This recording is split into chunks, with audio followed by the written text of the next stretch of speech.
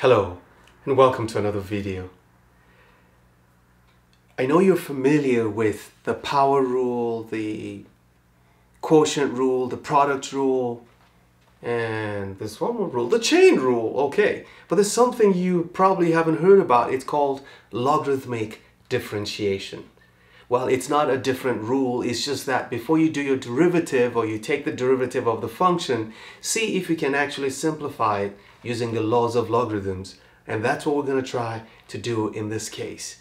Now, no matter how good your differentiation skills are, sometimes the function you're given is so complicated that when you try to do the direct differentiation, you're going to end up with some functions that are just too complicated to collect like terms and simplify and take care of the denominator, because that's what's going to happen here if you try to do the quotient rule for this function on the inside. And that's where logarithmic differentiation becomes very useful, because it's mostly algebra and maybe just one line of calculus differentiation. So let's look at this question. We're going to simplify and then we take the derivative and we just get to the final answer within maybe 5 or 6 lines.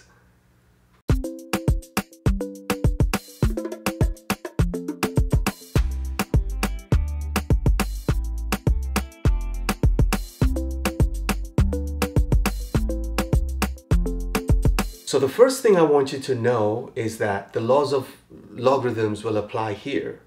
Okay, so we know that if the logarithm of AB is given, you can actually rewrite this as the logarithm of A plus the logarithm of B, no matter what the base is. That's the first thing you want to know. And secondly, the opposite version of it is the logarithm of A divided by B. If that's the argument, you can write it as the logarithm of A minus the logarithm of B. And this is all we need to simplify this problem.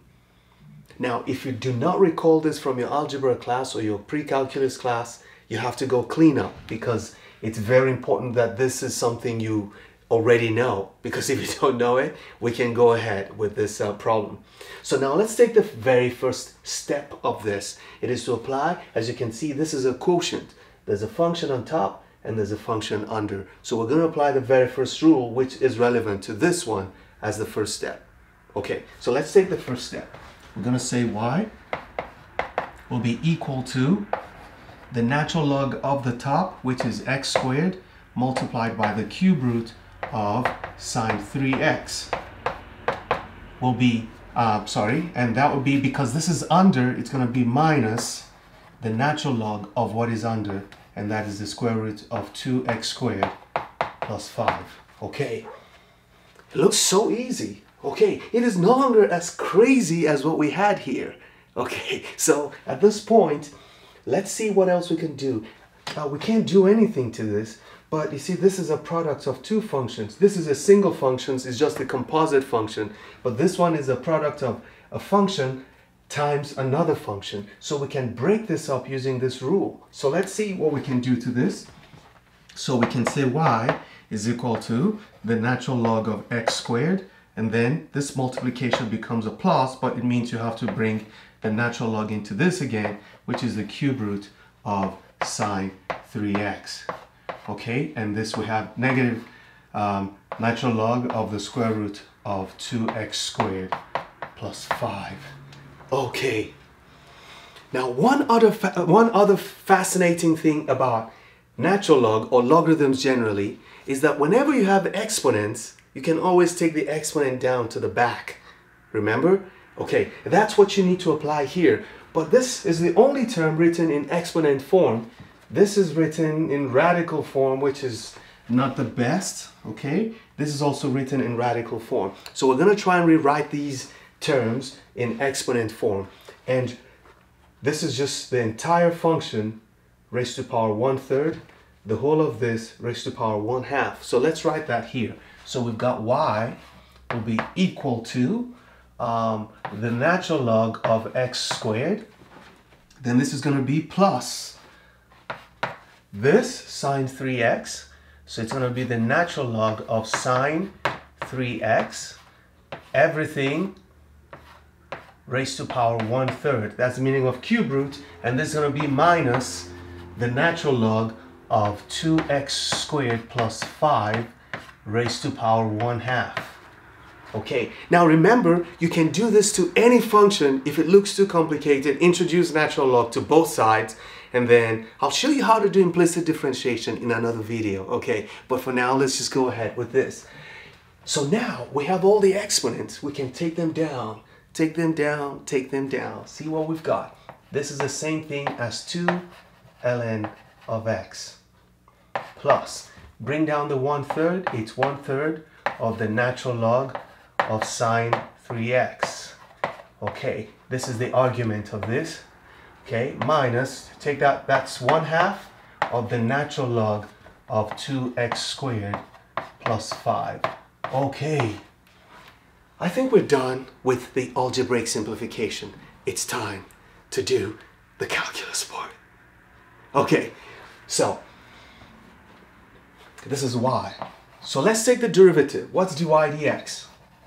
Okay, dy dx will be, you take the derivative of each of the terms, okay? That's allowed in differentiation, okay? The derivative of a sum of functions is the sum of the derivatives of the function. So of the function. Now we have 2 ln x, it's going to be 2 times the derivative. So leave the constant alone because nothing happens.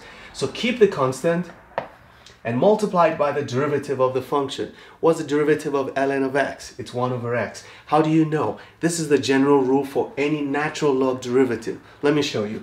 If I tell you that the natural log of x, okay, y is the natural log of x, then the derivative of this, dy dx, is equal to the derivative of what's inside, which is 1, divided by what is inside. That's how you get your answer. Okay? If I change this to x squared, then it's the derivative of what is inside. What's the derivative of x squared? It's going to be 2x divided by x squared. What do you notice? You notice that if you simplify this, you still get what? What would you get? You get 2 over x. If I told you that y is equal to the natural log of cosine x, okay, what will be y dy dx? Dy dx is going to be the derivative of this, which is negative sine x, divided by cosine x.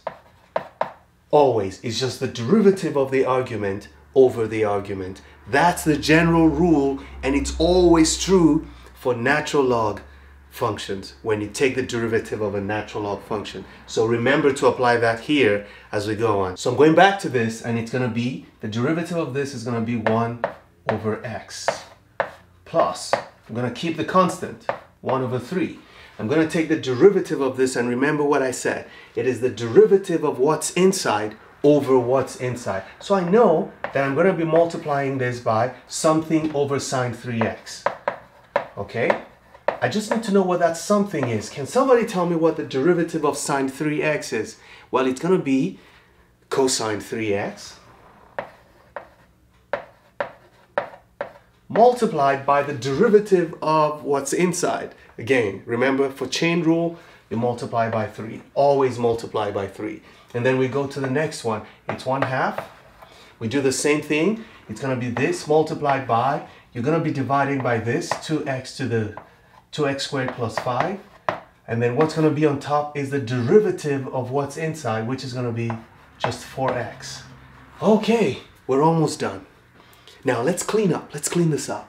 Okay, so we have dy dx is going to be, this is going to be 2 over x plus. So one thing I know is that this 3 can cancel out this 3. Not this 3, just this one. And what you have left is going to be cosine 3x divided by sine 3x. Okay, minus. I know that this 2 can take out some 2 here, so you have 2 remaining. So here you're going to have 2x divided by 2x squared plus 5. It's not as bad as it would have been if you use the quotient rule and then you have to simplify and mix things up. This is cleaner. Okay, so are we done? Well, there's no further simplification for this. There's no further simplification for this. If you try to combine this and this, it doesn't get simpler, it just gets more complicated. So there's no point doing it. But this looks like something we know. Remember that tangent is sine over cosine. But when you have cosine over sine, is the reciprocal of tangent, which we call cotangent. So we can say that dy dx is equal to 2 over x plus, this is not tangent, but the flipped version, that is the reciprocal of tangent, which is cotangent of 3x, minus 2x over 2x squared plus 5. And that is the desired answer. Give this video a like, share it, leave a comment in the comment section, say something great, say something nice, because this video probably helped you. If it didn't help you, it's going to help somebody else you know, your neighbor next door. Okay, I'll see you in the next video. Don't stop learning, because those who stop learning have stopped living.